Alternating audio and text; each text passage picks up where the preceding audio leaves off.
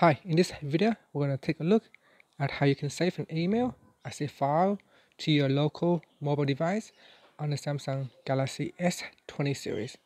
Now first, let's go back to your home screen by tapping on the home key. Then on your home screen, swipe up. And next tap on email. In email, what you want to do is open up an email that you want to save and then tap on the menu key at the top. Next, from the pop-up menu, tap on save as file. And here give the file a name, or you could use the default name that has been given, and then tap on saved, and that's it. The file now has been saved to your device.